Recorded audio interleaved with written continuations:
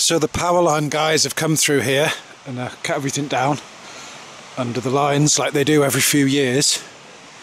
This time I saw them in time and asked them to leave any long bits, so I'm going to try and do something useful with them and then try and sort it out so it's actually a productive bit of coppice.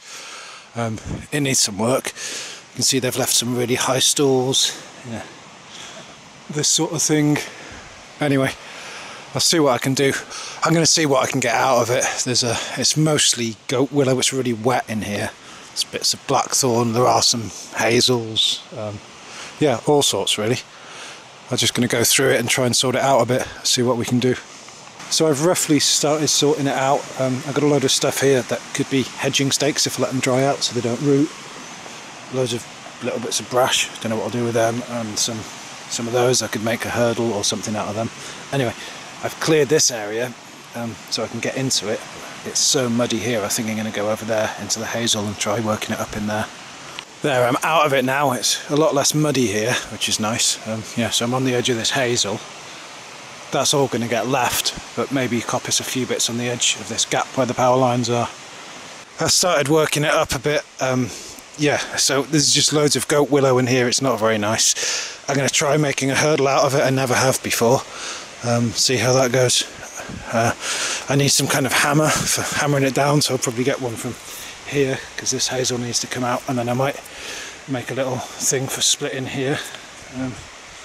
Yeah, and then this is the sort of stuff we're working with. There is a few bits of nice hazel in there, but it's mostly scrappy goat willow, bits of blackthorn. Anyway, I'm going to try it. It'll be fun. I've made a start with this goat willow. It's not great, but it's working. I think I'm going to try splitting some of it, see how that goes. It splits and it bends okay, so I've put a few bits in. That stuff at the bottom's hazel, because I don't know how well this willow will last. It might rot, so I thought put some hazel down at the bottom. Hopefully that'll last a bit longer. It's working quite well. The goat willow splits really easy, really easy. And all this stuff's been down, I don't know, at least a month. I didn't cut it down, and it's still bending. I can tie it in knots at the end. Really flexible.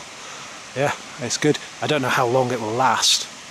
It's probably nowhere near as strong as hazel, but yeah, it's quite fun to play around in the woods making them. There, it's finished. Not the best hurdle in the world, but it was quite fun making it. It's really lightweight.